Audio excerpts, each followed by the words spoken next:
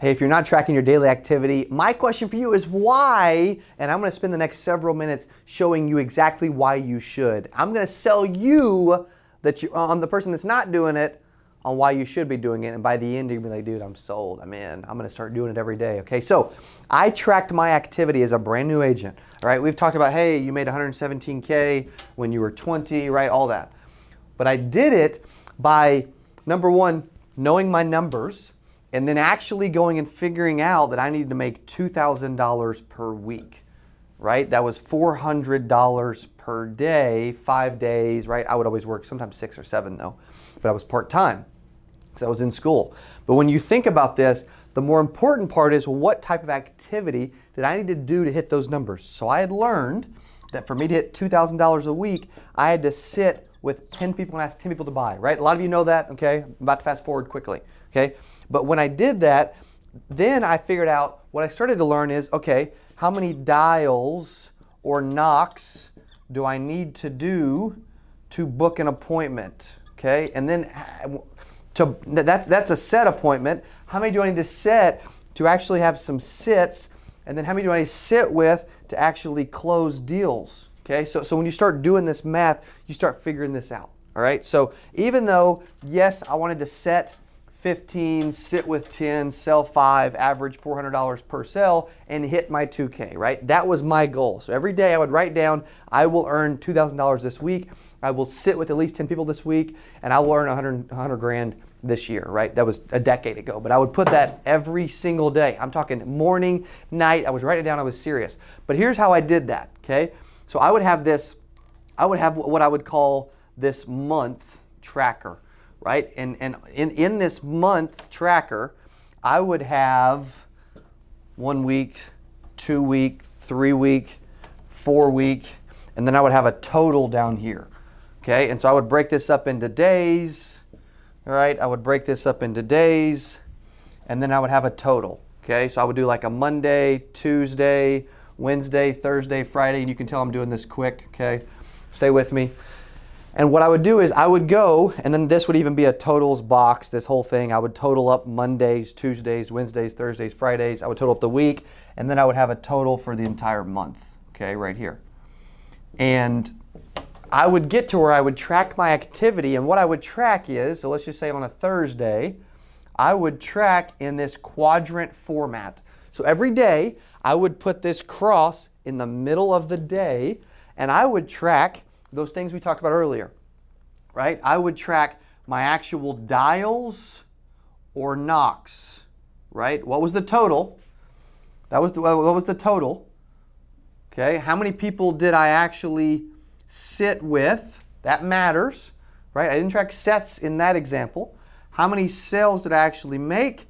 And either how much AP or money or commission did I actually make by doing that, okay? And that's what I did every single day of an entire year. I kept it extremely, extremely fluid and consistent. I focused on finding out my numbers. I'm telling you, it's amazing. If you start tracking your activity, are you sold yet? If you start tracking your activity, it's unbelievable what you can learn, the things that you can start to notice.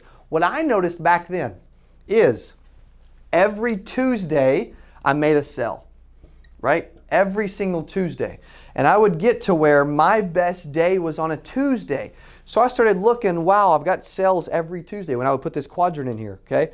Every Tuesday I have sales. Well, maybe it's because I was calling on like Fridays, Saturdays, Sundays, and then Mondays, I would have call nights on Monday nights. So I would be prospecting Saturdays, Sundays, and Mondays, and Tuesdays would always be really full.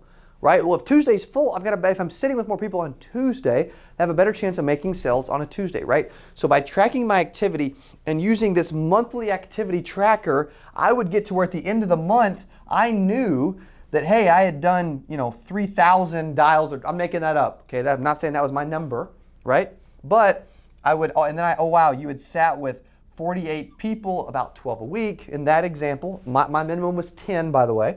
Sales, oh wow, you made about 16 sales and you earned about $9,000, all right? Let's just use that as an example.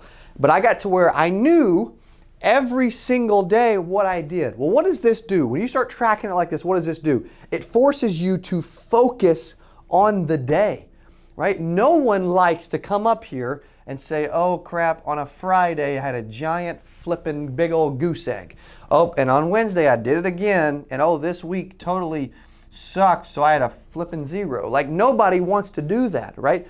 But what this does is it subconsciously makes you focus on what you're doing every day, every week. And what I've learned, it was that when you have a target and when you have to focus on it, it helps you be consistent.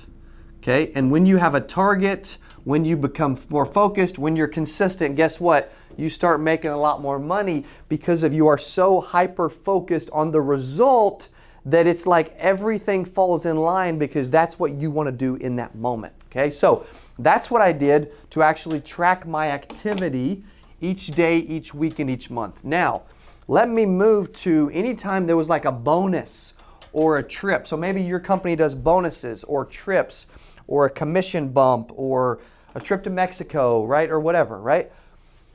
I would always use this. Okay, so when I was wanting to make 100 grand my first year, I would draw like a box, okay? I would draw like a box. And in this box, I would have $100,000 was up here. You know, here's 90, 80, 70. You get the idea, right? You know, 20, 10, 0, right? And I would start here every year. And then every week, I would go update this. Now you're at 5,000. Now, and I would even put the date range that I should be on track. So at 50K, by 7/1, I needed to be here, right? Well, maybe it's April and you're only at 20. Well, I'm a little bit behind because I should be at least at 25 to 30, right? You get the idea. So I would have numbers that I was tracking on the side along with the actual date that I should be there. And I'm telling you, the best way to win a trip or a contest or a competition or money is to track it, right? It's to track it by numbers and by dates. And then, oh wow, big secret, it's to stay ahead. When I stayed ahead and I got off to a fast start and I stayed ahead, then I always had success at tracking my activity and hitting these goals. I would always win. I was winning every single trip. And people were asking me, dude, why are you winning the trip? Because I know what I need to do every day and every week to hit the trip. And guess what? I'm doing it, right? It ain't rocket science. Okay, now, what I also did in a similar fashion as I dropped the eraser, is say that there's a trip, right? So I used to be with a company to where they would give away a trip to the World Series. Okay, and my first 2 years, I was considered a rookie for this World Series competition, right?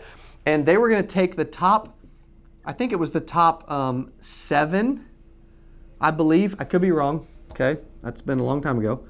Out of, I think like 700 rookies every year.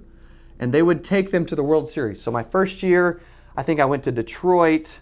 And the second year, freaking had to go to St. Louis, and I'm living in Missouri. Okay, so I was a little disappointed, but whatever, right? And so, but you had to do 30,000. You had to do 30,000 in a matter of, I believe it was like 12. It was like I don't know. It was like 8 to 12 weeks. Okay, I don't remember the exact time frame, but it was like 8 to 12 weeks. It was over the summer, and I would always start at 0. Well, I got to where I figured out what I needed to do. So look, 7,500. 15,000, 22,500, and I got to where I would fill in these other gaps here, and I would have dates every step of the way. Same idea, but I got to where literally, bam, I need to be here 5 weeks in or whatever it was, but I got to where I would move me around the bases on the baseball diamond to track my activity for the contest. It helps to visually see something. I'm telling you, you have to visually see what's going on. That's the biggest thing. That's the biggest takeaway out of everything, is you not only do you have to, know what do I want to do, you have to track it, You have to write it down every single day, not sometimes, and then you have to visually be able to see it. So when you walk in your office or when you wake up every day, you got to see it to remind you, oh, that's what I'm working towards today. That's what I got to do today. That's my focus, right? That's my why, okay? Now, if you want more training exactly like this, then do me a favor. I'm going to do something special for you, and I'm going to throw in a free strategy call, okay? Go to CodyAskins.com/sales system, okay? I've created a sales training system for insurance agents to blow up their business, to close more deals, and to get phenomenal, right? We had a gentleman, 21-year-old agent that just jumped on our sales training system.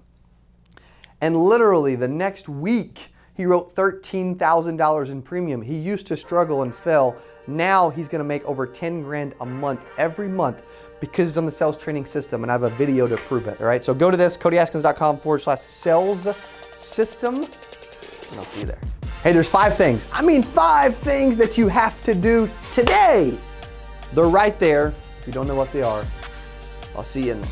I don't care who you are, where you're from, where you're at, how long you've been in the business, the 5 things you absolutely have to do right now. I'm gonna go over all 5 of them, okay? From least important to most important, as well as